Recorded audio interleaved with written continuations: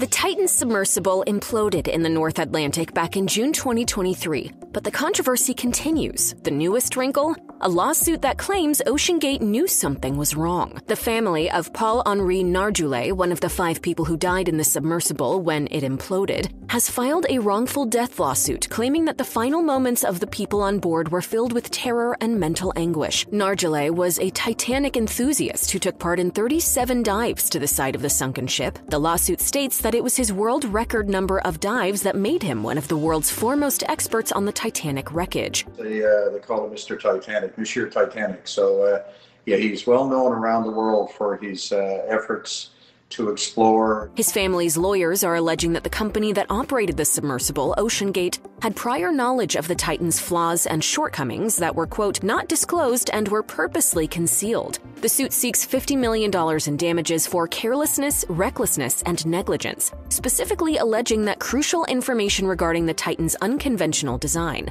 The suit claims that OceanGate did not disclose that the submersible relied on constant power and the presence of a wireless signal for its controls and gauges. OceanGate, which has suspended all operations since the implosion, has declined to comment to the press about the suit, but the company will have to respond in court in King County, Washington, within 20 days of the suit's August 6, 2024 filing. The suit draws attention to aspects of the Titan submersible's design and construction that it alleges should have been disclosed to people who went on expeditions. The suit specifically points the finger at OceanGate co-founder Stockton Rush, who also died in the implosion, accusing him of negligence and covering up inconvenient information. The suit states Rush had an obsession with being remembered for innovation alongside such luminaries as Steve Jobs and Elon Musk. The suit alleges that this obsession led to a disregard for accepted standards of safety, one of the reasons the sub may have been doomed to fail. Court documents also describe the futile terror the passengers may have experienced in the final minutes of their lives, stating, "Common sense dictates that the crew were well aware they were going to die before dying. By experts' reckoning, they would have continued to descend in full knowledge of the vessel's irreversible failures, experiencing terror and mental anguish prior to the Titan ultimately imploding." The Titan dropped weights about 90 minutes into its dive, indicating the team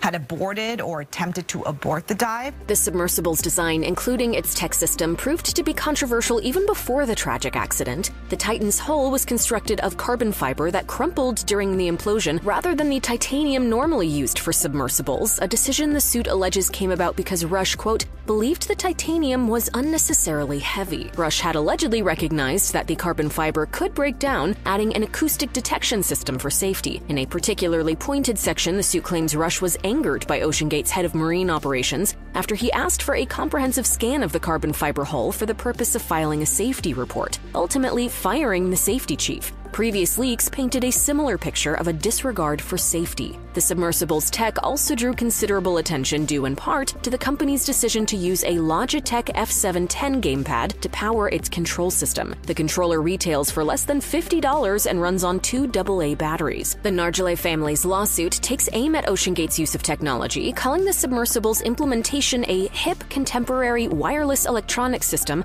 that required a constant source of power and wireless signal. As revealed by CBS reporter David Pogue in 2022, the vessel used just a single button to turn it on. The reporter had also described a navigation system that relied partially on text messages from the surface to locate the Titanic wreckage.